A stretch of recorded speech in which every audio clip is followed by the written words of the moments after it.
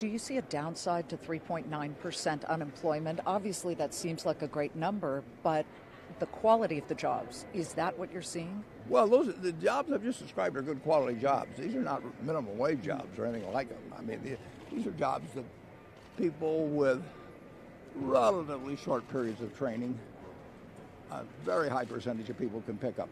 They're trade jobs in a sense, and they can make, in many cases, $50, $60, or $70,000 a year.